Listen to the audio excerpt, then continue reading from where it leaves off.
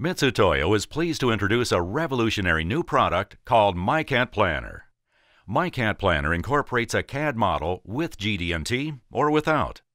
With 4 simple steps, you can generate a fully functional CMM measurement program for our current measurement software, mCosmos.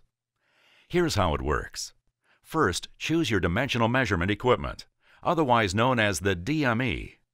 This will include the CMM type, model, and measuring volume, the probe system, and defined probe angles, as well as any change rack systems that you have available on the CMM. Second, load your CAD or design model. Again, this can be a model that includes GD&T or not. MiCAT Planner currently supports the following CAD model formats: CATIA, Pro-E or Creo, Unigraphics or NX, and a SAT file by ACES format for non-GD&T models. Once the model is loaded, MiCAT Planner generates the inspection plan, working within the CMM volume and utilizing the probe configuration available.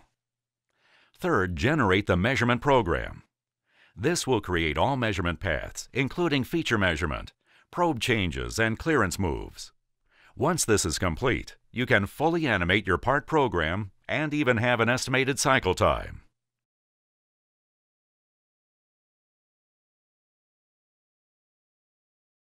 The fourth and final step is to load the part program into mCosmos.